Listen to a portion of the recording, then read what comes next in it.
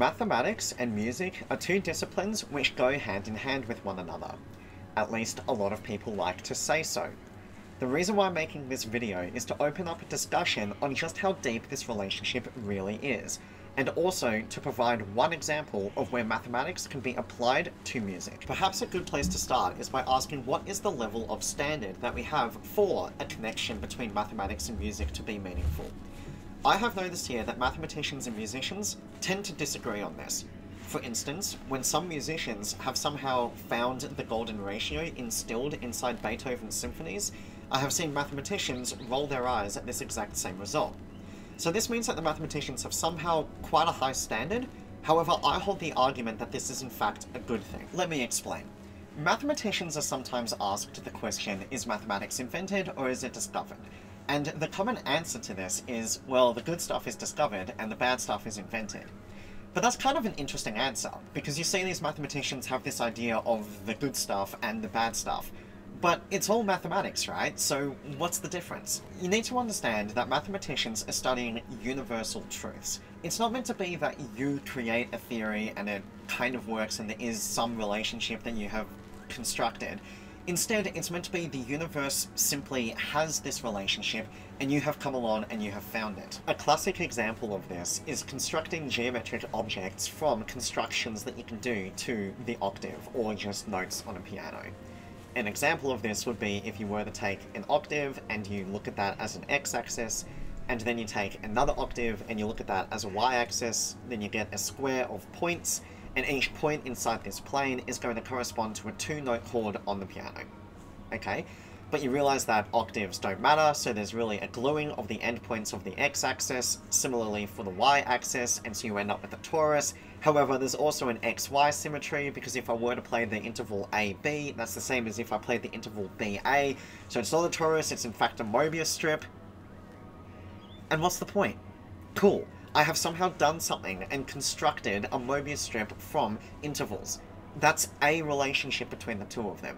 But I don't learn anything about the Mobius strip when I do that, and I don't learn anything about intervals when I do that. The way that this could become an interesting result is if there was somehow a geometric idea existing inside the Mobius strip which was reflected inside the concept of intervals. We know, for instance, that the Mobius strip is non-orientable. So what does it mean that the intervals are non-orientable? Nothing much. Perhaps what I just said seems a little bit overly cynical. I want to make it clear that my opinion comes from a place of passion and not from a place of negativity. I am a believer. I do think that there will one day be a complex relationship between mathematics and music. I even hope to contribute towards a beautiful theory such as that. I'm just not entirely convinced that we're quite there yet. Hence why I'm making this video, in order to generate some discussion and also to put my opinion out there. One thing which I don't doubt though is that there are many applications of mathematics to music. The one which I'm going to show you today is how the Chinese Remainder Theorem can be used to calculate polymetres. A polymetre, on one hand, is when two different instruments play two different time signatures at the same time, and what I mean by calculating them is work out when they're going to play simultaneously. On the other hand, the Chinese Remainder Theorem tells us when certain systems of equations admit a unique solution. To state the Chinese Remainder Theorem, I need to recall some modular arithmetic. If z denotes the integers, which is just the whole numbers, -2, -1, 0, 1, 2, ... then z sub 5 denotes the integers with 5 set to 0. So this would just be the 5 numbers 0, 1, 2, 3, 4. We write 3 plus 4 is equal to 2 mod 5, because it is. The Chinese Remainder Theorem is stated as follows: if p, q are integers with no common factors, then x equals a mod p and x equals b mod q admits a unique solution mod pq. So, for example, if x was equal to 2 mod 5 and x was equal to 3 mod 7, then this has the unique solution x is equal to 17 mod 35. You can just check if that's true, and indeed it is. The proof of the Chinese Remainder Theorem is done like this: if we let P1 denote the inverse of P mod Q, and if we let Q1 denote the inverse of Q mod P, which necessarily exist because P and Q have no common factors, then we can explicitly calculate x as A multiplied by Q1 multiplied by Q plus B multiplied by P1 multiplied by P. So in order to relate this to music, I've loaded up a polymeter here. So we have two instruments. Blue is the steel drum and orange is the clavinet.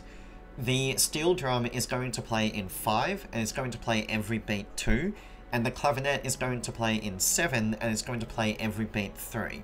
So the steel drum playing in 5 every beat 2 sounds like this.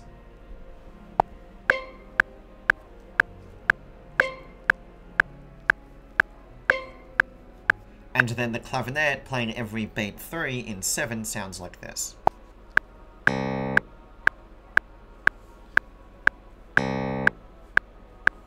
And then when I play them together, you'll see that they first synchronize at beat 17, which I'm highlighting here. That sounds like this.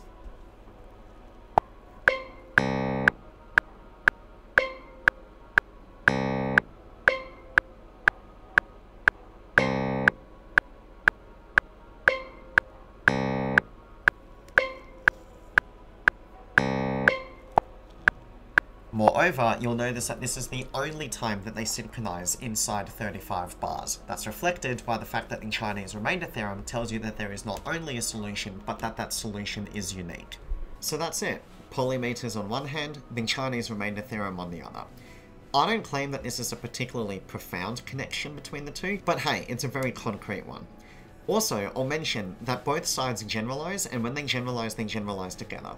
On the music side, you can imagine more instruments, more time signatures, and on the Chinese Remainder Theorem side, you can imagine more equations. Now what I would like to know is what you think. Does this simple result mean that there should be more applications of mathematics to music? Also, if there are more, should they always be relating to rhythm? Or could mathematics be applied to the study of melody or harmony as well? Or do you think that there are other interesting results that relate mathematics to music which already exist? If you do think so, please let me know in the comments. I'll definitely go through it, and if I think it's interesting and would make a good YouTube video, then I will definitely make a video about it. My name is Will Troiani. I'm a mathematician musician. Links to both my mathematics and my music will be found in the description. Your support goes a long way, so if you enjoyed this video, please do consider liking and subscribing. And if you find yourself in Melbourne sometime over the next few months, do consider coming to one of my Obdurate shows. I've got a lot lined up, and I'm excited to take this project as far as I can, whilst maintaining mathematics along the way. And lastly, if you are also an academic/artist, then I want to hear from you. Please reach out to me in any way possible, and let me know how you strike this very difficult to achieve balance. And if you are interested, you can also follow me on Instagram and see how I'm trying to do the same. Alright, that's it. Thank you very much. I'll see you next video.